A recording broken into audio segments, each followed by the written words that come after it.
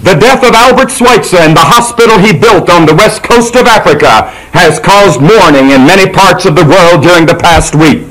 Whatever Christians may think of his theology, Albert Schweitzer will go down as one of the great humanitarians of the 20th century. He was one of the greatest organists in the world. He was one of the greatest philosophers of our century. Albert Schweitzer could have had fortune and luxury, but he chose to lose himself in a steaming jungle for nearly 50 years helping those in need. As the whole world admired the self-discipline and self-poverty of Gandhi, so the whole world admired the self-sacrifice of Albert Schweitzer. Albert Schweitzer once said, "Death is not the end, but only the beginning." We are reminded of a text in the Bible that will never be very popular because of its morbid truth. The text is, "It is appointed unto man once to die, but after this the judgment." Our appointment with death is one that none of us want to keep. Physical life is a possession we all hold on to tenaciously, and yet we all know that we must sooner or later bow to the grim reaper and place in his bony hands the prize of life. Shakespeare once wrote, "Golden lads and all girls must, as chimney sweepers, come to dust. By medicine life may be prolonged, yet death will seize the doctor too." Every year, nearly 2 million Americans die. This is equal to the combined populations of Denver, Kansas City, Indianapolis, and Atlanta. According to the National Safety Council, there's an accidental death in America every 6 minutes. And every 14 minutes, someone dies in an automobile accident. The modern car has proved to be one of the Grim Reaper's most efficient assistants in reaping his annual harvest. Death hangs over our heads from the cradle to the grave. It stalks the little child. It plagues the youth. It hovers over us in middle age. It haunts us in old age. And it catches up with us for certain at the end. The Bible says it is appointed unto man once to die, and after this the judgment. All that man builds, he builds on the edge of his grave. He builds his great universities. He builds his great empires. But he builds on the edge of his grave, because all the human race at this hour is going straight toward the grave. That is the end of every one of us outside of Jesus Christ. But of course, for those in Christ, there's a tremendous hope beyond the grave. The Bible teaches that death is no respecter of persons. It enters the palace as boldly as it enters the humble cottage. It makes victims of the rich as easily as it does the poor. It brings down the curtain as swiftly on the famous as it does on the humble and the unknown. Think of the famous people who have died recently. Gary Cooper, James Thurber, Sam Rayburn, Ernest Hemingway, Thomas Dooley, Joan Davis, Barry Fitzgerald, Moss Hart, Eleanor Roosevelt, Marilyn Monroe, Jeff Chandler, Winston Churchill, Adlai Stevenson, and many others. And before this year has ended, other famous people will have kept their appointment with death. And you, this year, may keep your appointment with death. The Bible says it is appointed unto man once to die. Fame and fortune cannot delay our appointment with death. When Queen Elizabeth I lay dying, she whispered, "All my possessions and my crown," for a moment of time. But she could strike no bargain with death. She couldn't put it off even a few minutes. 'Tis he who has the last word with monarch and commoners, with famous and infamous, with leaders and the led, with intelligent and illiterate. All men, regardless of rank, must come before death. It is appointed unto man once to die. I have found that you can tell just how a man values life by his estimate of death. Tell me what a man believes about death, and I will tell you what he thinks of life. I've discovered there are 3 philosophies about death. The first is, when I'm dead, I'm dead. I'll take my chances on the hereafter. This is the philosophy of men who see the drama of life without plot or purpose or finale. They see life as a meaningless puzzle, the working of which is not worth the trouble. Life to them is a maze in which we wander aimlessly around for our lifespan, never once catching a glimpse of a higher destiny. The Bible speaks of such as aliens from the Commonwealth and strangers from the covenant of promise, having no hope and without God in the world. Such despairing souls go not only against clear Christian teaching, but against the trend of man's universal hopes and aspirations of the future life. The future existence of the soul has been held as a matter of popular belief by the people of every age and culture. It is found among the Chinese, the Egyptians, the Persians, all the ancient peoples. Its evidences lie so heavily upon the constitution of man that universally people believe in life after death. To the man who says, when I'm dead, let me ask what proof he bases his belief. At least the man who believes in immortality, as most men do, has on his side the weight of universal belief, the teaching of the scriptures and the creeds of all religions. If I were to buy a ticket on a plane and the agent said there's 1 chance in 10 that you won't make it, I would ask for a refund and refuse to board the airplane. Even from the rational, intellectual viewpoint, there is a strong logical possibility that death does not end our existence. And as long as that possibility exists, no logical person, no reasonable person should gamble with his eternal soul. Jesus took the trouble to give us a parable about such a man who thought that earthly existence was the chief end of man. This man toiled, prospered, and grew old. The only heaven he had hoped for was security, and he attained it. He said, I will say to my soul, thou hast much goods laid up for many years. Take thine ease, eat, drink, and be merry. But God said, thou fool, this night thy soul shall be required of thee. He said, I will take my chances, but he gambled and lost. He lost his chances of eternal life, and his soul ended with a dull thud on the shores of eternity. He had a shallow, materialistic view of death, and he went into the great beyond as empty as he had lived. There are thousands of people just like that I'm talking to at this moment. But ladies and gentlemen, you have an appointment with death, and the Bible says it is appointed unto man once to die. The second philosophy about death goes something like this. I believe in life after death, but I'm not concerned about crossing that bridge until I get to it. A lot of people say that to me when I try to witness to them. I ask young people, what do you think of the fact of death? And he answers something like this. I'm too excited and thrilled about life to think about that. There will be time later on. I ask a man, what do you think of death? Oh, I'm too busy to think. A man must make a living, you know. Middle age, what do you think about death? Well, I'm too anxious about other things. Death will have to wait. Old age, what do you think of death? Are you ready to die? I'm too muddled to think. My habits are too fixed to change. On the deathbed. Now, what do you think of death? To you that are dying, are you ready to meet your Maker? Many times the answer comes back, it's too late to think. My mind is blurred by drugs. Oh, God, help me. Strange, isn't it, that we should spend 20 years or more preparing for a life's vocation and not take so much as 5 minutes to prepare to meet God? Did your master go to heaven? The servant of a rich man was asked. No, sir, came the reply. My master always made careful preparations when he was going someplace, and I didn't notice him getting ready to go anywhere. The Bible says that we're all going somewhere. We're going to the grave. It is appointed unto man once to die, and then after that, the judgment. We're going to the grave, and we're going to judgment. This is a divine fact that warrants the most careful human preparation. Nothing in life is more important than your appointment with death. Prepare to meet thy God was and is the wisest and most important advice ever given to man. The third and the sanest attitude toward death is this. I stand with Christ the Lord of life and death, and rest my case in his hands. David said, Yea, though I walk through the valley of the shadow of death, I will fear no evil, for thou art with me. Here is a trumpet of hope that has echoed through every cemetery of this world and made the experience of death not a bitter end, but a bright dawning. Christ our Lord, who went down into the grave himself, but came forth with the keys of death and hell in his pocket, takes our trembling hand, leads us to the edge of the grave and says, I am the resurrection and the life. He that believeth on me, though he were dead, yet shall he live.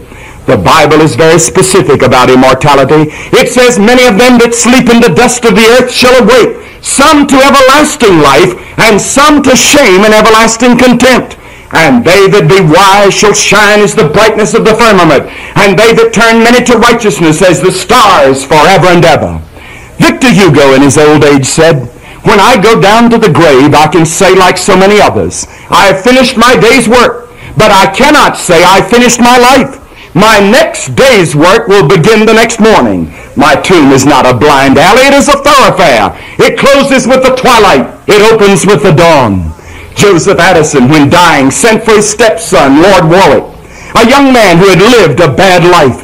When he arrived, Addison said to him, I have sent for you, my son, that you may see how a Christian can die. John Huss, the day before he was burned at the stake, wrote, I write this in prison and in chains, expecting tomorrow to receive sentence of death, full of hope in God that I shall not swerve from the truth, nor adjure errors imputed to me by false witnesses. In the truth which I have proclaimed according to the gospel of Jesus Christ, I will this day die joyfully. Shortly before his death, Augustine asked that these words from the 32nd Psalm be written on the wall opposite his bed. Blessed is he whose transgression is forgiven, whose sin is covered. Blessed is the man unto whom the Lord imputeth not iniquity. And gazing upon these words, the great Augustine died in peace and went to meet God. When Benjamin Parsons was dying, he was asked how he felt. He replied, my head is resting sweetly on three pillars: infinite power, infinite wisdom, and infinite love. At least the skeptics must concede that a true Christian knows how to die. When Dr. W. Sangster, England's great Methodist preacher, lay dying with muscular atrophy, he wrote me a letter. He said, Billy, all my life I've preached that Jesus Christ is adequate for every crisis. I have but a few days to live, and oh, Billy, Christ is indeed adequate in the hour of death. Tell everyone it is true. Tell them for me that God is wonderfully near his children when they come to the end of life's road. What is your attitude toward death? Have you a hope that extends beyond this realm of time and space? You can have. You can be ready to face death at any moment with Christ by your side. And having prepared for death, you will be ready to live. Yes, everything we build and everything we do is on the edge of our grave. It is appointed unto man once to die. Are you ready to die? Are you going to be one of the National Safety Council statistics this year? Are you going to be another statistic in cancer or in heart disease? This may be your year, 1965, when you will die. Are you ready to meet God? You say, but Billy, how am I made to be ready? You can be made ready by receiving Christ as your Savior, repenting of your sins, receiving him as your Savior right now, riding in an automobile, sitting in your living room, lying in bed at a hospital. Wherever you're listening to this broadcast, you can say yes to Christ. He can come into your heart now. He will forgive all the past and give you a totally new dimension and power of living if you will trust him as your Lord and Savior. Jesus Christ is alive. He is not a dead Christ. He is not in a grave. He is living at this moment, and he's ready to come and live in your heart and give you eternal life. And when you come to die, he will be there on the deathbed with you. When you go through the valley of the shadow of death, he will be there. And the Bible says there's going to be a glorious resurrection for all of those that are in Jesus Christ. So the fear of death is gone. We look forward to it with joy because Christ is going to be with us. Shall we pray? Our Father and our God, we pray that the Spirit of God will give us the hope of the resurrection this day. And we pray that as the grim reaper calls on us, that we will be ready in Jesus Christ. For we ask it in his name. Amen. Next Friday night, May the 16th, we begin a major evangelistic crusade in Portland, Oregon. More than 2 years ago, when we accepted an invitation to hold this crusade in Portland, we did not realize that it would be just before the Oregon primary that would be attracting international attention. Most of the major candidates are on the ballot here, and scores of newspapermen and television personalities are in Oregon to report on this crucial primary. In the midst of all this political activity, this evangelistic crusade will be held. Thousands of Christians have been working and praying for many months, and we believe that hundreds are going to come to a saving knowledge of Jesus Christ.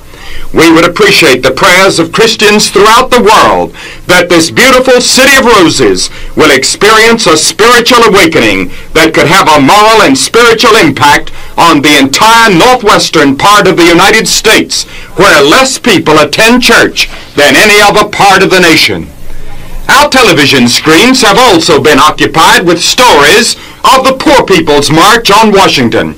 This march must make millions of people throughout the world smile, because the average income of the marchers is far above that of most people in Asia, Africa, Latin America, and even millions in Europe. There is no doubt that terrible poverty exists, not only in the ghettos of America, but in many other areas of the country as well. Yet in comparison to many other parts of the world, even the people in the ghetto, with clothes to wear, food to eat, and various social services to call upon, have far more than millions of poor people in other parts of the world. Yet to the affluent American, the fact that any poverty exists at all should be a challenge. The scriptures teach in Proverbs 21:13, "Whosoever stoppeth his ears at the cry of the poor, he also shall cry himself, but shall not be heard." The scripture also teaches, "He that hath pity upon the poor lendeth unto the Lord." Thus the Bible teaches that Christians have a tremendous responsibility to the poor in their society.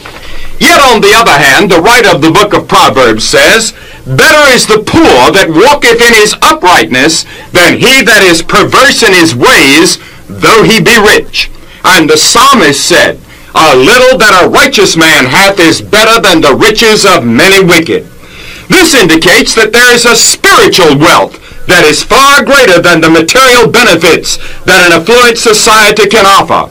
Many times we get our values confused. We've been brainwashed by thousands of advertisements on television, radio, and in the newspapers that tell us night and day that if we use a certain brand of soap or a certain type of deodorant or ride in a certain kind of automobile, it will bring peace, happiness, joy, and youthfulness.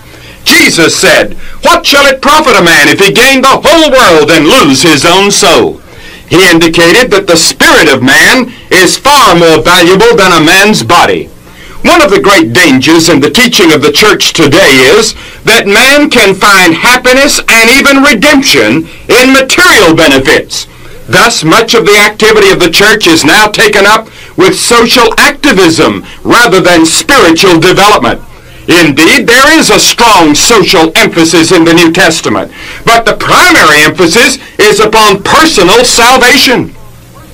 Perhaps we Christians need a march on Washington to dramatize the nation's moral and spiritual condition and man's lost condition before God and his need of personal salvation.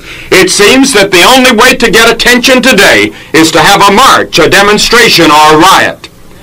During the past few weeks, we've been following with almost unbelief the student revolution on campus after campus throughout America. At Columbia University, a small militant group of revolutionary students physically seized control of 5 major university buildings, occupied and vandalized the office of the president, held the dean of the college prisoner for 24 hours, and brought one of America's greatest universities to a complete halt and almost to its knees.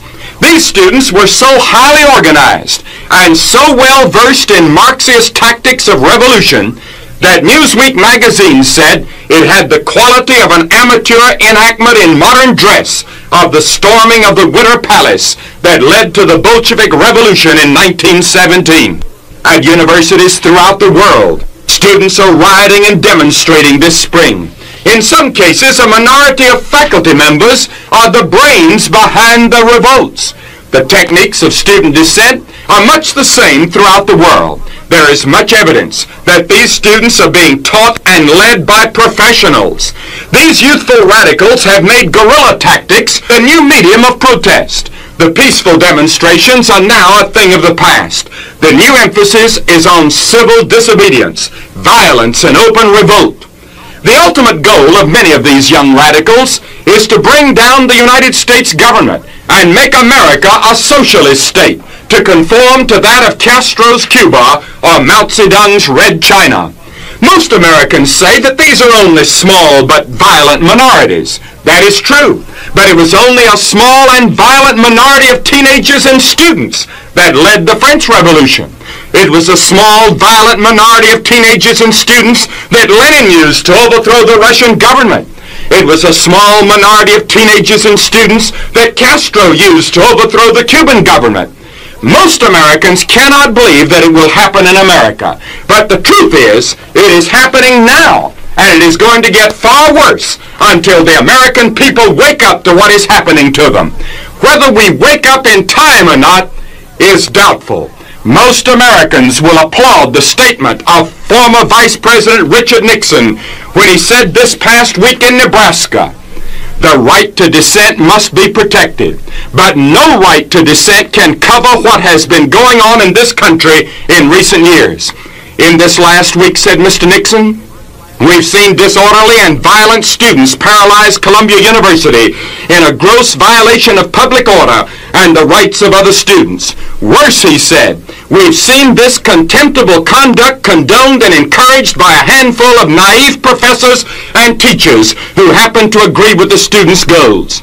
These men and others of stature and eminence who have given their blessing to public lawlessness are largely responsible for the disintegration of respect for the rule of law in America. End quote. A quote by former Vice President Richard Nixon. In the meantime, we as a team have dedicated ourselves to intensified efforts in the field of evangelism this summer here in the United States. We believe that our job at this violent hour is to proclaim Jesus Christ and Him crucified and risen again as the only hope for man's personal salvation and society's redemption. Confronted with evidences of spiritual and moral decay on every hand, we now find ourselves more frequently looking for relief from the consequences of what is happening rather than the cause and cure of the desperate situation in which America finds itself. History records for all to see that many nations have been destroyed not by an enemy from without, but by the deterioration which is evidenced by immorality, dishonesty, greed, pride, and revolt from within. The blind man replied to Jesus' question as to whether he saw anything by saying, "I see men as trees walking." Such eyesight was quite unsatisfactory, and Jesus touched him so that he saw every man clearly. Apparently some of us today have not had our eyes treated recently, and as a result, we have a blurred picture of God and sin. We have come to the point where we do not know where Christianity stops and where modern society begins. The good life has become inseparable with the maximum possible consumption of things. We've become secularistic and materialistic without meaning to be. And we have also become soft. We are letting the country go to pot by default. Where are the leaders with courage to speak the truth and then do something about it?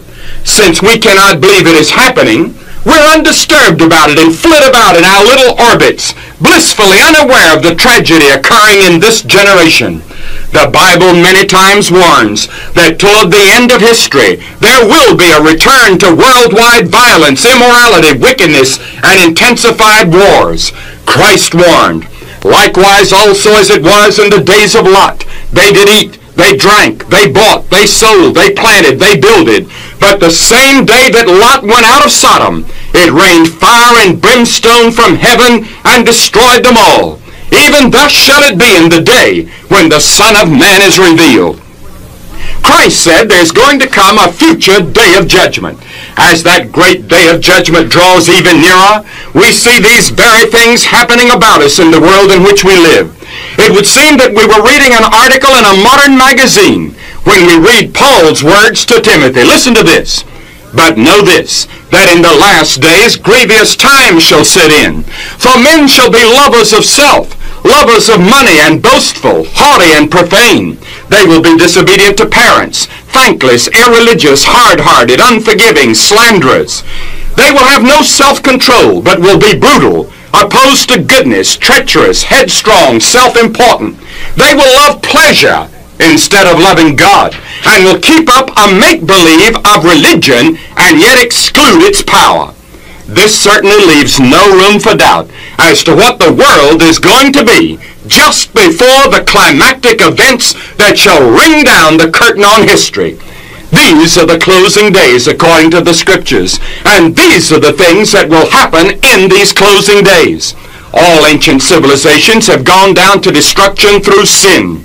Rome went on a gigantic spree before the end of her history, just as the Western world has been doing now for the past few years. Rome's overthrow came almost without warning. Today, the world is heading in the same direction. The world's Neros are emerging in seats of power, and thoughtless people by the millions, surrounded by evidence of a coming storm the likes of which has never been known, madly and merrily dance their way to judgment in hell. In the 13th chapter of Matthew, Jesus said, "In the time of the harvest, I will say to the reapers, gather ye together first the tares, and bind them in bundles to burn them. But gather the wheat into my barns. And therefore the tares are gathered and burned in the fire. So shall it be in the end of the world. The Son of Man shall send forth his angels, and they shall gather out of his kingdom all things that offend, and them which do iniquity, and shall cast them into a furnace of fire. There shall be wailing and gnashing of teeth. Then shall the righteous shine as the sun in the kingdom of their Father. So shall it be at the end of the world. The angels shall come forth and sever the wicked from among the just, and shall cast them into the furnace of fire. There shall be wailing and gnashing of teeth." Ladies and gentlemen, these are the words of the Lord Jesus Christ. There are those that have a caricature of Christ. They think of him only as a man of sentimental, gushy love. But the greatest burden of his teaching was that of judgment. He warned time after time of coming judgment, and told the people that unless they repented, they would also perish. Have you repented? Are you prepared for the judgment day? God says, prepare to meet thy God. How do you prepare? By repenting of your sins and receiving Jesus Christ as your Lord and Savior. You could do it right now. Shall we pray? Our Father and our God, we thank thee and praise thee that there is a hope in Jesus Christ at this hour of history. And we pray that thousands of people listening to my voice throughout the world may turn at this moment from their sins to Christ and find the forgiveness and the love and the mercy that he offers. For we ask it in his name. Amen. Bill Yeager, I deeply appreciate those gracious and generous words.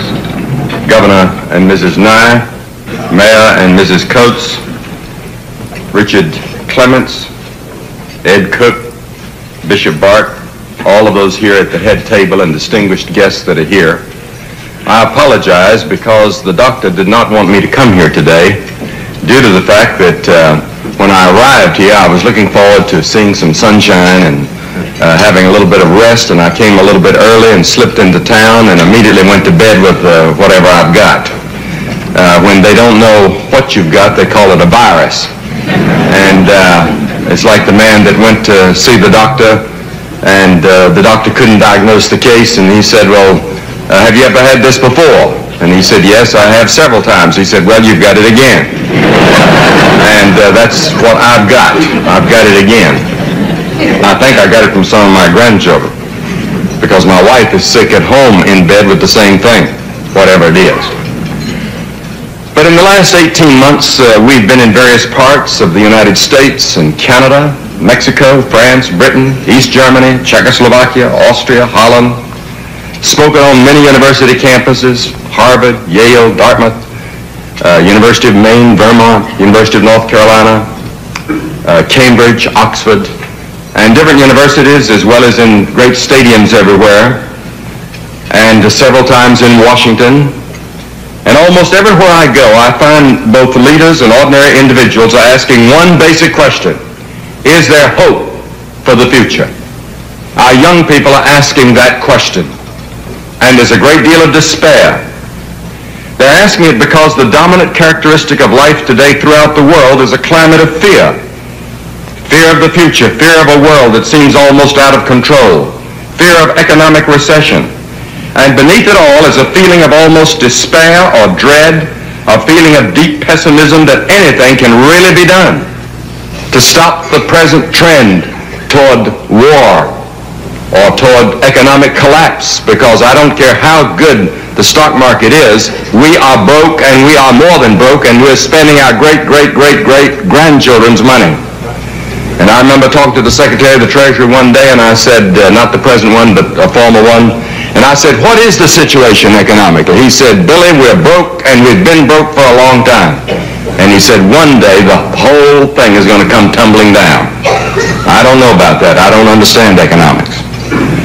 I remember a man had told me one day, he said, you know, you ought to run for president except you don't know much about economics.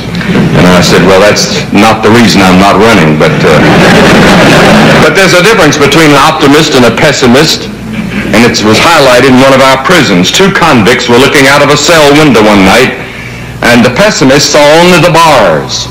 The optimist saw the stars. And in our world today, we see both.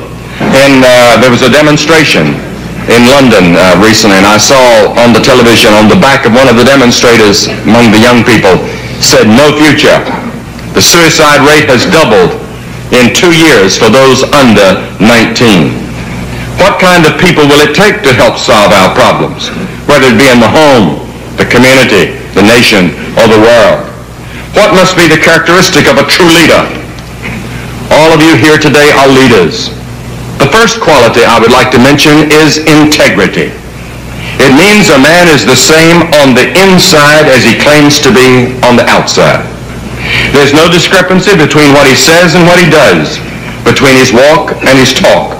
A man of integrity can be trusted, and he's the same person alone in his hotel room 1,000 miles from home as he is at church, or in his community, or in his home.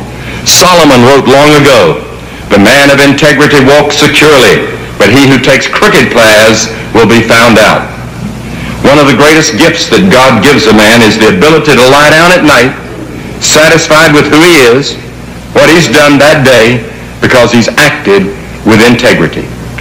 The second quality I believe is necessary for leadership during these difficult days is personal security. I do not mean this in the sense of physical security or job security. Newsweek magazine ran an article some time ago entitled Uneasy Men at the Top. They described the job insecurities of some in top levels of corporate management in large companies. It set the stage for one newly installed CEO to say in jest, I didn't mind it when they wrote my name on the office door in chalk. But I did think it was a little unethical to have a wet sponge hanging from the doorknob. But I'm instead talking about personal and emotional security, the kind which comes from knowing and accepting who we are, why we're here, and where we're going. I do not believe that that kind of security comes from our careers alone. The trouble with total devotion to a career is that businesses are not set up to provide emotional satisfaction. If the organization changes, or if your job changes, the emotional satisfaction you get from your work may decrease sharply, and you're left with no other source of support. And then when retirement comes, you have nothing else to turn to. Psychiatrist Dr. Glenn Swager recommended for avoiding that type of vulnerability is to diversify your emotional portfolio. And part of that diversification should include a proper emphasis on the spiritual aspect of your life. You're not just a body or a mind. God created you with a spiritual nature. And that's one reason why I believe that the only real source of lasting security is found in Christ. Only in Him do we find out who we are, why we're here, and where we're going. As a person comes to know God in a real and personal way, he becomes truly secure. Personal security includes a sense of inner peace, peace with God, and peace with oneself. Jesus said to his followers, peace I leave with you. My peace I give to you. I do not give to you as the world gives. Do not let your hearts be troubled, and do not be afraid. Besides integrity and personal security, the third quality which is necessary in a leader is a sense of priority. This is the ability to separate the important from the unimportant, the critical from the trivial, vital from the insignificant, the eternal from the temporary. Until a man gets his priorities in life straight, everything else is going to be out of order. My friend Dr. Roy Menninger, head of the Menninger Foundation, tells businessmen, quote, as successful executives, most of you are adept at planning, but most of you don't give much attention to your own life plan and the direction you're going and why. Most of us live from day to day so swamped by the pressures and details of daily life that we don't take the time to think about our goals in life. Seek first the kingdom of God and His righteousness, and all these other things will be added unto you. And once that priority has been established, then the rest of life can be seen and lived in a proper perspective. Without a proper attitude toward God, everything else in life will eventually take on more importance than it's supposed to have. I heard about one chairman of the board who wanted to see the president of his company, and he went in. The secretary said, "I'm sorry, he's in a conference. He can't be disturbed at this time." And he swore and opened the door. He said, "He'll see me." And he walked in and he saw the president of the company down on his knees in prayer. And he backed slowly out and he said to the secretary, "I can now see why he's so successful. He's got his priorities straight." Do you have your priorities straight? Then there's one final quality that I would mention briefly, the quality of vision. This is the quality of seeing what can be and ought to be done and how to get there. I'm sure that you all know companies where management has lost its vision and gradually the business deteriorates and becomes outdated. But I have in mind something greater than just a vision for your respective business. Our world today desperately needs people of vision, men and women who believe they have a responsibility to God and to their fellow men, and have a vision for helping build a better society, getting the big picture. It's far too easy for any of us to become involved in a narrow, self-centered way in the pursuit of our own little goals, and to forget that we have a larger obligation, an obligation to God first, to our family, to our neighbor. A man who refuses that obligation is not a true leader, no matter how successful his balance sheet may be. As a Christian, I believe the highest vision we can have is a determination to do God's will in this world. And that means we thrust ourselves into the great issues of our day and accept the responsibility to be leaders in shaping the future. How can we be the kind of person we ought to be? Father, mother, child, whatever, in the home, in the community. I believe that we're made in the image of God. We're made in the moral and spiritual image of God, and living down inside your body is your spirit, your soul that's going to live forever. And that part of us is being neglected in our generation. We spend so much time watching the television.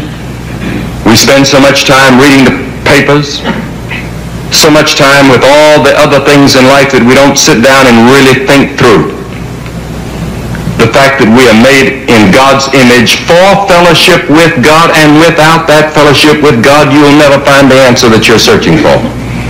We're searching for something to commit ourselves to, a song to sing, a flag to follow. That person can be Jesus Christ. When I accepted Him as the Son of God, repented of my sins and received Him, it turned my life around. I didn't become perfect, but I had a new goal. There was a new optimism, a new joy, a new peace, and a love for my neighbor that I never had before. And that can happen to anyone at any time that you're willing to put your trust in Him.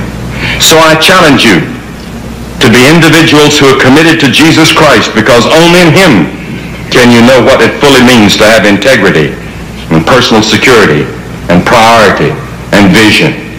And as we yield ourselves to Him and come to a personal relationship with Him, and then walk day by day with Him and follow His Word, then we discover the qualities of leadership we need, and also the strength we need. For He alone exhibited these qualities of leadership perfectly in His own life.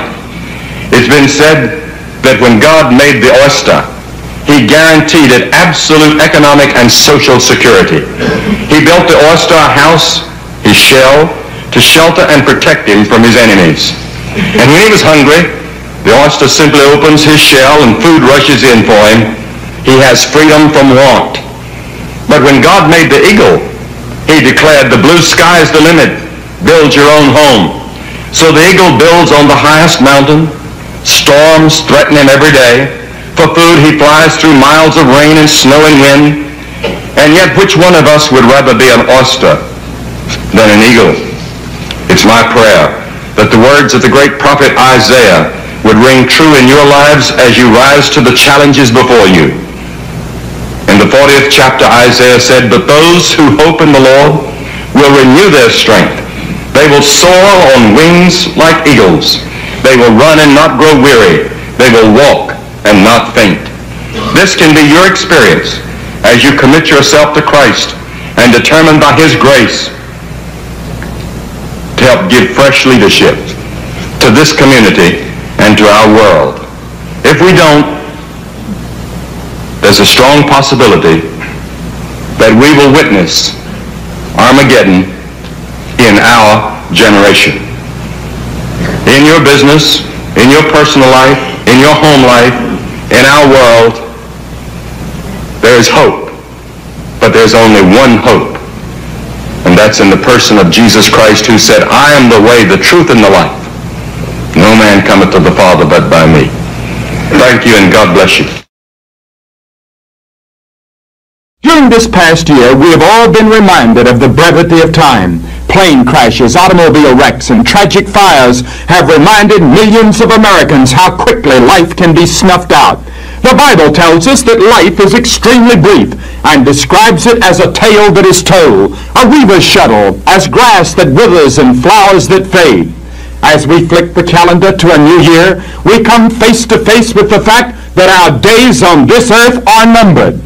In a flight over the Atlantic Ocean, an airplane reaches what has become known as the point of no return. This means that the plane has gone more than half the distance of the flight, and that now it is closer to the landing field in Europe than it is from the starting point in New York or Boston. From any such point of no return, no matter what happens, the pilot will have to go forward to his destination. As we face the new year, we too have reached another point of no return. Yesterday is in the past. Its events are already in the books of God's remembrance. Dr. W.E. Sangster reminds us that all our life we are slaves of time. He says that half of mankind is crucified upon a clock. There is no doubt that time does dog us like a demon from our tenderest years. When we were children, we were haunted by time. About the most unpleasant remarks we ever hear as children are, "It's time to go to bed," or "It's time to get up," or "It's time to brush your teeth," or "It's time to study," or "It's time for homework," or "It's time for music practice." Even children become slaves to time. The older you get, the more insistent the clock becomes. Millions go to factories every day and punch a time clock. There seems to be no pity and no mercy from the clock. Other millions also know the imprisonment of time, racing from engagement to engagement, fitting this in with that, giving 5 minutes here and 15 minutes there. Time haunts us all. The Bible puts it this way: what is your life? It is even as a vapor that appeareth for a time, then vanisheth away. Ignatius, one of the early church fathers, when he heard a clock strike, was accustomed to say, "I have one more hour to answer for." The psalmist said, "So teach us to number our days, that we may apply our hearts unto wisdom." No thoughtful person can approach New Year's Day without some introspection. We look back over the failures, the mistakes, the missed opportunities, and vow that we will make better use of our time during the new year. Some do it by sheer resolve, by a flexing of their moral muscles, by a determination to be a better person in the future. Most of us never live up to our New Year's resolutions. David, in great humility, said, "So teach us to number our days." He recognized that one of the root causes of man's failure was the failure to take God into account. We were simply not made to cope with temptation, evil, and our inner conflicts all by ourselves. The do-it-yourself craze simply cannot function in the spiritual realm, no matter how hard we try. Human history is told in the words of the psalmist. Because they rebelled against the Lord and condemned the counsel of the Most High, they fell down and there was none to help. Then they cried unto the Lord in their trouble, and He saved them out of all their distresses. He brought them out of the darkness and the shadow of death, and broke their bands asunder. The destiny of nations and individuals is bound up with their attitude toward God. This earth, in a mysterious way, is inseparably bound up with heaven. The prayer that all of us should make as we stand on the threshold of the new year is this: so teach us to number our days that we may apply our hearts unto wisdom. Time actually has little meaning in heaven. There are no calendars in eternity. Yet because of the shortness of our time on earth, this prayer of David should be ours also. Because, first, today is the only hold we have on eternity. No man can really say, I know that I will be living tomorrow. Although it is a morbid thought, it is true that the thread of life is so brittle and so uncertain that none of us can boast that we own 1 second of the future. This moment, this one golden hour is God's gift to us, and the only segment of time that we can really call our own is the one we are now living. That is why the Bible is so explicit about the importance of the present. Now is the accepted time. Today is the day of salvation. That is why it is important to come to Christ now while you can. The sin that has haunted you and ensnared you and hindered you, and you've said 1,000 times, I will someday ask God to forgive me and get rid of this evil in my life. Do it today. Now is the proper time. This is the only moment you can lay claim to, and within it lies the opportunity to begin a new life for God. There's a person toward whom you have harbored ill will. It happened long ago, but the festering sore of malice has lingered in your heart through the years. Many times you have said, someday I will go to that person and we will make things right and I will get rid of these blighting feelings. When will you do it? Do it now. Now is the accepted time. It will never be easier than today. Many of you listening to my voice have said, someday I will trust Christ. But you have been putting it off year after year, and through the years your heart has grown harder. You may not be conscious of the fact that it is now easier to resist God's call than it was a year ago. Make that commitment and that decision today, and enter into the year with Christ in your heart. There are few mistakes more common or more tragic than that of counting on the future. Cecil Rhodes planned big things in Africa, but he died at 49 saying, so much to do, so little done. Keats died at 25, Shelley at 30, Byron at 36.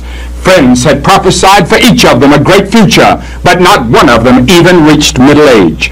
You cannot count with any confidence on tomorrow. When you take a job, you accept certain conditions of contract, a month's notice either way, or a week's. There is no such contract when you accept life. A moment's notice may be all that you will receive. This is the only hold that you have on eternity. Take advantage of it. Receive Christ while you can, because there may never be another hour like this for you. Secondly, we should number our days and apply our hearts unto wisdom, because the day is lost which does not add to our knowledge of God and His Word. We are to grow, the Scripture says, in wisdom, and apply our hearts unto wisdom. In eternity's scale of values, that day is lost which has no word of praise, no prayer of thanks, and no contact with God. Prayer and praise are not occasional notes on the organ of life. They are pipes in the organ, the absence of which means serious loss to the music of life. It means discord instead of harmony. To most of us, the Scriptures are an untapped treasure. This mine of spiritual gold lies unopened and unused within arm's length of every one of us while we grovel in spiritual poverty. Job said, I have esteemed the words of his mouth more than my necessary food. How little a segment of eternity is this brief period called time, and yet we squander it so foolishly on the sensations of time and space with little or no thought of eternity. Either we're going to live forever, or the Bible has misled us. If it has engaged in the slightest trace of deception, we're foolish to follow it. However, every fiber of our being echoes the certainty of eternity. All peoples throughout history have believed in life after death. By faith, we accept the biblical revelation that this life is only a dressing room for eternity. The Bible says, redeeming the time, because the days are evil. We should resolve during the coming year to use our time to develop the sinews of our souls. This should be a year of spiritual growth for all of us. Thirdly, we are to number our days and apply our hearts unto wisdom, because we should find in our hearts a desire to live an outgoing, outflowing life in the context not of time but of eternity, a Spirit-filled life, a life directed by the Holy Spirit, a life of daily victory. A king once said, I count that day lost in which I have done no good thing. We should take time to be pleasant and to smile. I've found all over the world that all peoples of all races and cultures respond to a smile. There is so much unpleasantness in this world in which we live, but the Bible says the kingdom of God is peace and joy. The fruit of the Spirit is love, joy, and peace. The small courtesies which we often omit because we feel they are of no value will someday look larger to us than the wealth and the fame for which we struggle so hard. Let us take time this year to show love to our families. Psychiatrists tell us that most people who come to them are starved for love. Let us take time for the goodbye kiss. We shall go to work with a sweeter spirit. Let us take time to get acquainted with our families. All the wealth which you busy fathers are so busy accumulating is no substitute to your child whom you have no time to caress. We are not machines. We are not robots. The art of living and the secret of a happy home is for the members of the family to learn to give and to receive love.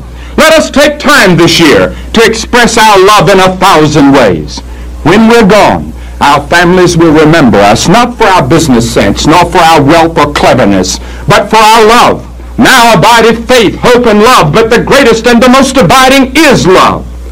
Let us take time for family devotions. Too many families have left all matters of religion to the church, but the greatest, the most lasting lessons of faith are learned when a mother's or a father's voice is lifted in reverence to God in prayer.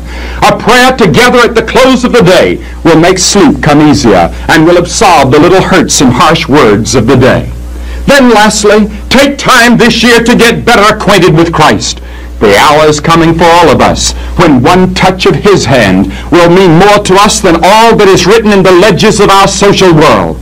The only time we have is now. It is in the very nature of time that it comes to you moment by moment. Someone once tried to scare Will Rogers, the cowboy philosopher, by asking him, if you had only 48 hours to live, how would you spend them? Will Rogers replied, one at a time. God's forgiveness is now. The trouble is that although God says today, we so often say tomorrow. We say tomorrow I will begin a new life, or tomorrow I will walk with God. Then when tomorrow comes, you are still saying tomorrow, and so the years pass. Will death come and find you still saying tomorrow, tomorrow?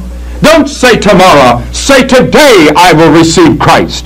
Today, if you will hear His voice, God has promised not only to live with us, but in us.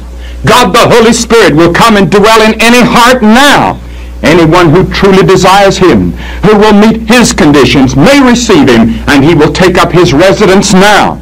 Today, if you will harden not your heart, what a glad farewell to the old year, knowing that all of our sins and all our failures are gone. What a fearlessness concerning all that the future may have in store. I'm not saying later on, that phrase that you so hated in your childhood. This is the word of the Savior to you now, today, if you will hear His voice. Will you come to Christ and make this the day of your salvation as you put your faith and confidence in Him? Shall we pray? Our Father and our God, we pray that today we will receive Christ and that we will not continue hardening our hearts. For we ask it in Jesus' name. Amen.